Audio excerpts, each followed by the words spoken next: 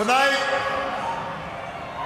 more than 200 years after a former colony won the right to determine its own destiny, the task of perfecting our union moves forward.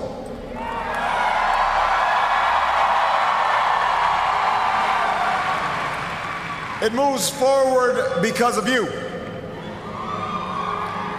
It moves forward because you reaffirmed the spirit that has triumphed over war and depression, the spirit that has lifted this country from the depths of despair to the great heights of hope, the belief that while each of us will pursue our own individual dreams, we are an American family and we rise or fall together as one nation and as one people.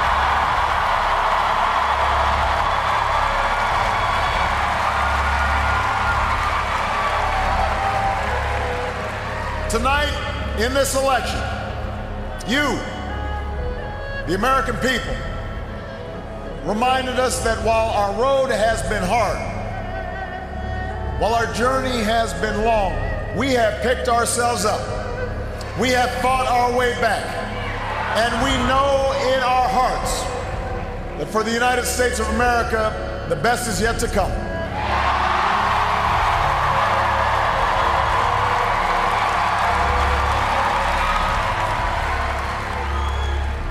By itself, the recognition that we have common hopes and dreams won't end all the gridlock or solve all our problems or substitute for the painstaking work of building consensus and making the difficult compromises needed to move this country forward. But that common bond is where we must begin. Our economy is recovering. A decade of war is ending. A long campaign is now over.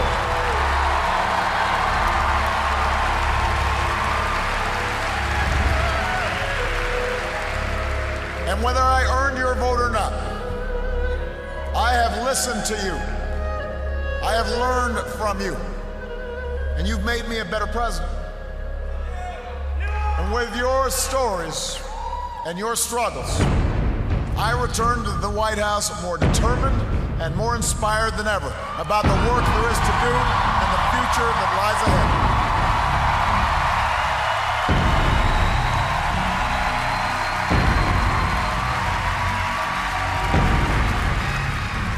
Tonight, you voted for action, not politics as usual.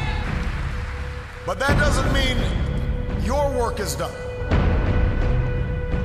The role of citizen in our democracy does not end with your vote.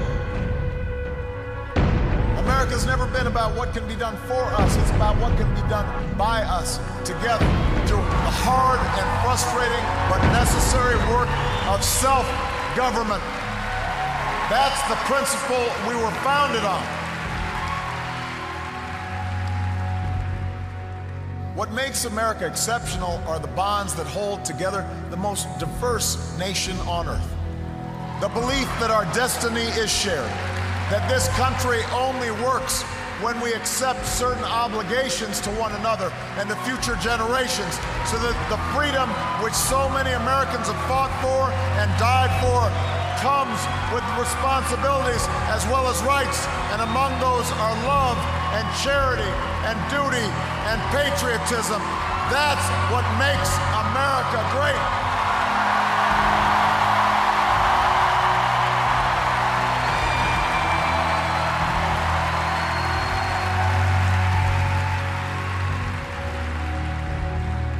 I am hopeful tonight because I've seen the spirit of work in America.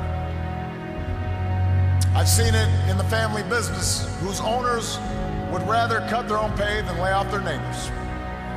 And in the workers who would rather cut back their hours than see a friend lose a job. I've seen it in the soldiers who re-enlist after losing a limb. And in those SEALs who charged up the stairs into darkness and danger because they knew there was a buddy behind them watching their back.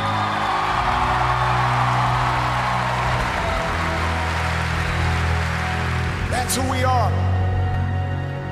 That's the country I'm so proud to lead as your president.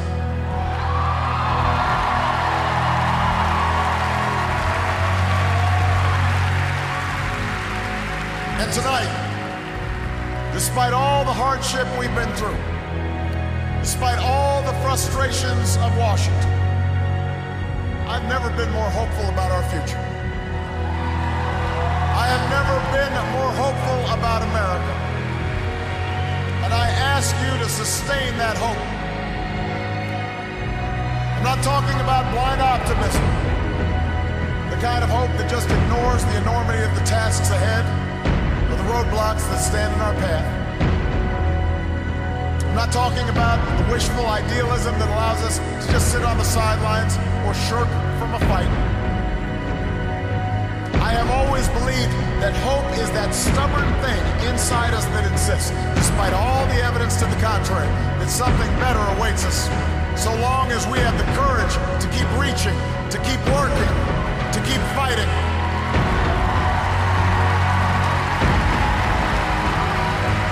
America, I believe we can build on the progress we've made and continue to fight for new jobs and new opportunity and new security for the middle class.